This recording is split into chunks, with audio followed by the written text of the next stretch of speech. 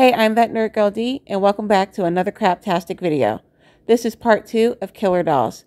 First up, we have 1999's Blood Dolls. Now, this movie is campy and cheesy, but I kind of like it. It's different. Virgil Travis is a wealthy psychopath who lives in seclusion with his butler, murderous dolls, and a clown who's a henchman. He kidnapped a female rock band that he keeps in his basement and forces them to play for him. If they don't, they get tortured. Now, Virgil likes to mess around with the occult because he's super weird. And he created a little killer doll trio named Pimp, Slideshow, and Mr. Fortune. Now, these little mini henchman dolls kill everyone that has ever wronged Virgil. And a lot of people have because he's weird. So Virgil has these 3 little dolls that he uses to murder people who have wronged him.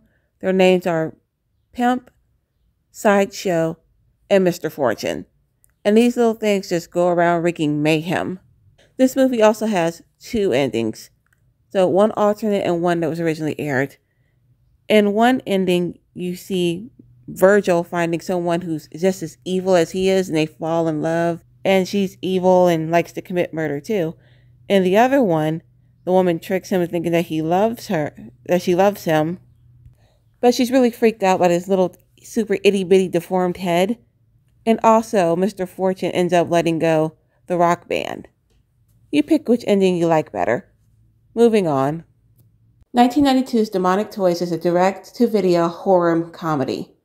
The film centers around a police detective being terrorized by demonic toys after a botched arrest. So a police detective is staking out a toy factory, and they're trying to capture 2 guns dealers, Lincoln and Hess. The partner gets killed, and the female cop witnesses the security guard get killed, and there's this seance which resurrects a demon. Now, this movie is crazy. There's a killer baby doll named Baby Oopsie. I can walk, I can talk, I can even shit my pants. Can you shit your pants?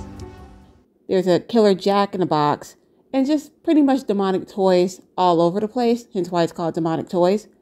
So the demon wants this female cop so that it can get her pregnant and resurrect itself. So there's like a little demon baby that's born. So eventually, of course, this demon gets killed and the lady gets to go free. But this is like complete balls to the wall craziness. And also, this movie has spawned several sequels, including a crossover with the Puppet Master movie. So check it out if you want to see some crazy shit happen. 1989's Puppet Master was a smash hit and had about a dozen sequels. It even teamed up with our previous film, Demonic Toys, in a film called Puppet Master vs. Demonic Toys. But the star of the show was not its puppet master, but a character called Blade. Blade was a puppet that wields a hook and a blade and was very skilled at killing. So the movie starts off in 1939 in Bodega Bay with Andre Towlin, who is the puppet master and the creator of all these little demonic toys. Get it? Demonic toys, even though that's just a play into the previous film, even though this is about puppets.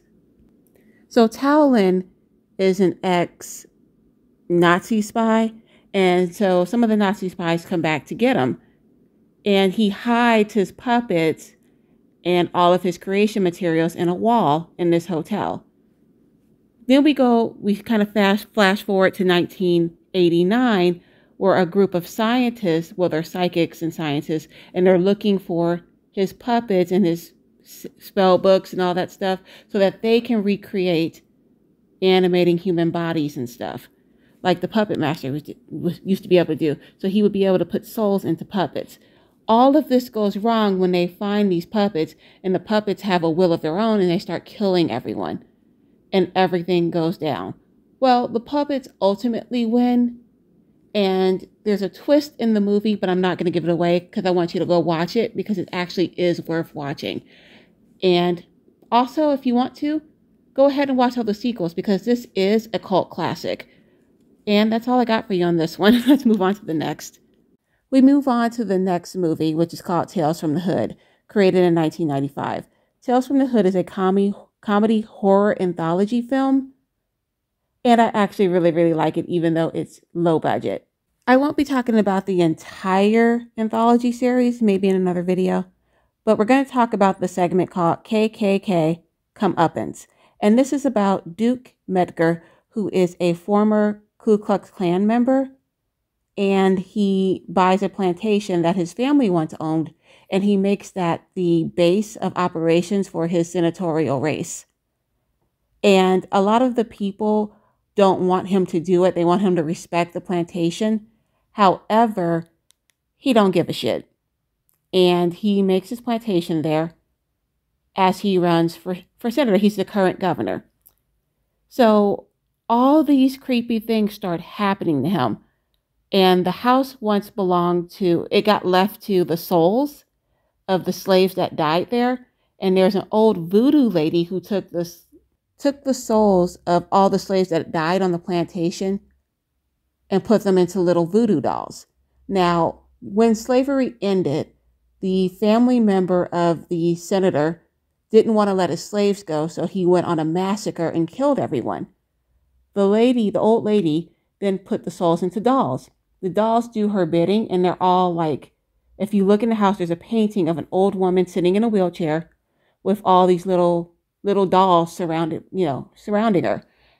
And Medgar looks up at the ceiling, and he sees the dolls, and one of the dolls is missing. And that doll has come to life, and it's stalking him, making him paranoid, and it kills his aide, the guy who's helping him run. So the man confronts the little doll, and he's saying some really racist stuff, by the way. Little black ass come from? Huh? You think you and some old voodoo bitch could scare me out of my house? The doll brings all his little friends to life, and they all dogpile the senator and kill him.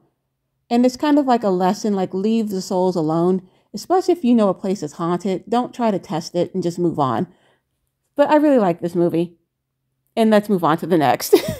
We move on to the next doll, the most iconic of them all, Chucky, which started from 1988's Child's Play movie. Chucky was a psychotic killer who understood voodoo. And this one I'm going to take a little bit more time to talk about because there's so much. So this movie has spawned 8 sequels, a television show, comic books, a coloring book, and a plethora of other things. I don't even want to get into that. But Chucky is definitely my favorite. We already know the story of Chucky and his obsession with Andy. In the very first movie, Child's Play, Chucky tried to transfer his soul into Andy after transferring his soul into the good guy doll.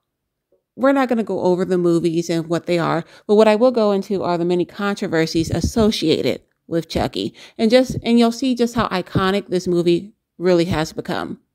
In December of 1992, 6 people tortured and killed a 16-year-old girl named Suzanne Capper. For 5 days, Capper was subjected to a series of violent acts, increasing in severity and brutality as time passed.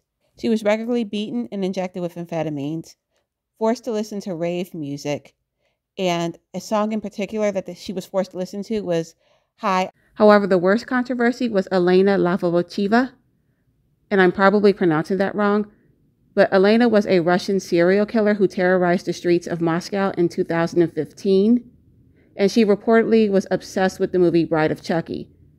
She said that she was influenced to be like Tiffany, Chucky's bride, and she just killed a lot of people with her group, and they called themselves the Cleaners, and they're just a serial killing band.